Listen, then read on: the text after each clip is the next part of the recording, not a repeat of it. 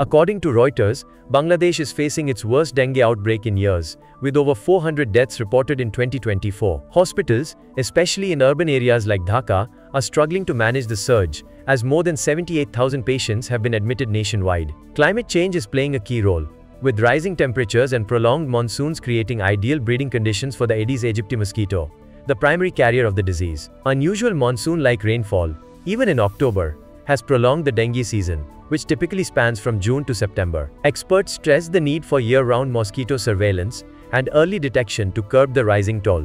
Delayed treatment, particularly in rural areas far from specialized facilities, is exacerbating the crisis, as mild symptoms often go undiagnosed until it's too late. Health officials are urging the use of mosquito repellents and bed nets, while experts call for tougher measures to eliminate stagnant water. Last year was deadlier, with 1,705 fatalities, but 2024's numbers highlight the growing strain on Bangladesh's healthcare system amid worsening outbreaks.